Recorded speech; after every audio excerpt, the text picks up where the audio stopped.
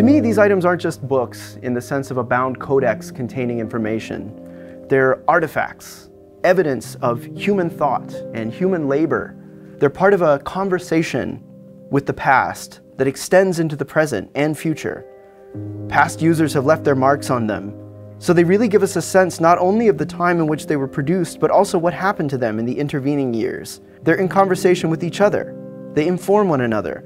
And just as a book is more than the sum of its parts, so a library is more than the sum of its books. McMaster is proud to be the home of one of Canada's leading public repositories for rare and unique books. I'm Myron Groover, Archives and Rare Books Librarian at McMaster University, and I'm here today to talk to you about some of the amazing items in the Rare Book Library here at the William Reedy Division of Archives and Research Collections.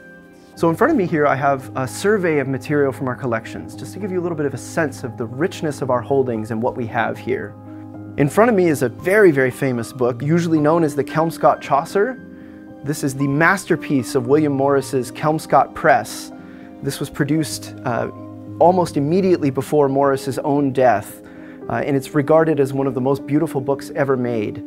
This copy is particularly special because this has a white alum-tawed pigskin binding decorated with a design made by Morris himself, and only 50 copies were ever printed with this binding, and we're very proud to have one of them here. Here we have another very famous book. This is a first edition of Samuel Johnson's Dictionary of the English Language.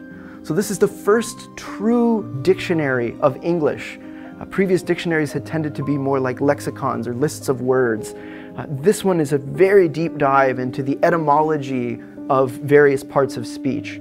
It's also a lot of fun to read, in addition to being a historically significant artifact, because Samuel Johnson had a particular sense of humor, and he was not above including his own jokes and opinions in the definitions that he writes.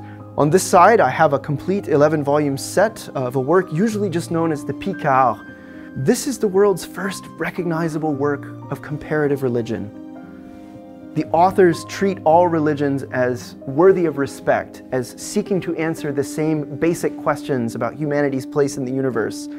In the early 18th century, this was a revolutionary approach, particularly in a continent which had been riven by centuries of violent religious conflict. The authors themselves were fleeing religious persecution, and so they set up shop in the Low Countries, which is where these volumes were produced. Here we have almost a stereotypical rare book, that is to say a medieval manuscript. It's a medieval book of hours, so this is a devotional work which would have been owned by a wealthy woman, and it's a very beautiful object because it's not only a devotional work or a religious work, it's also an object of conspicuous consumption.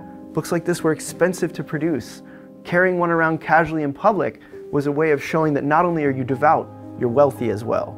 This item here is a little bit of a CanCon tie-in. This is something that we acquired a couple of years ago. It's one of the only copies in the world outside of Europe. It's an Austrian book by a very famous gardener from the city of Vienna in the early 19th century. And it's a book about the ornamental uses of maple trees in gardening. And what makes this book particularly special is this series of beautiful hand-painted copperplate engravings depicting various species of maple tree. This here is a historical and geographical survey of the Low Countries, so the countries that today would be the Netherlands and Belgium.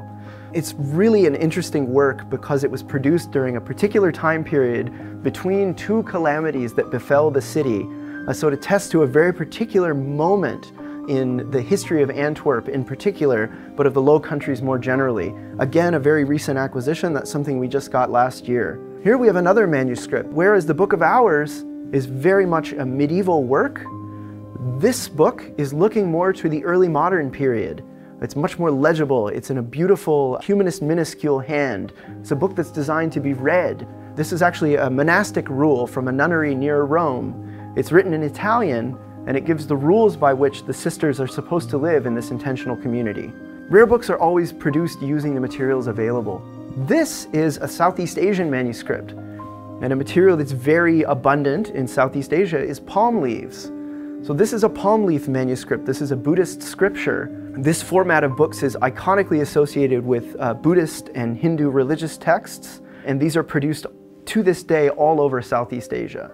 And last but by no means least, this is a first edition of Galileo's Dialogue, a book that literally changed the world. This is the book that famously had Galileo placed under house arrest for the rest of his life. It was seen as insulting to the church and to the Pope in particular, and Galileo was found to be vehemently suspect of heresy. He spent the rest of his life under house arrest. This is just a few items. I have, a half dozen things in front of me of the 100,000 items in our collection. The best way to get a sense of what we have here is to come in to experience it for yourself. Again, I want to stress, we are proudly open to the public. We're delighted to share these books with you both in our space and online. Please feel welcome to visit and make use of this resource, which is, in my opinion, one of the most amazing things on campus.